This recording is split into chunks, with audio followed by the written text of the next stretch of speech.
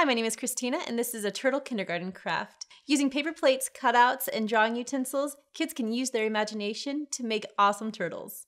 For this project, we'll be using a paper plate, cutouts, crayons, markers, and a glue stick. We'll be using turtle spot shapes, a head, and 4 legs.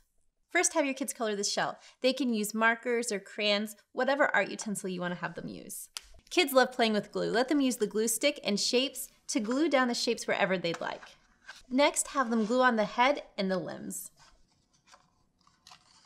And don't forget a little tail. Once the construction of their turtle is finished, they can draw the face. A turtle craft is the perfect way to not only teach kids about turtles, but to also engage them in a story. Thanks for watching.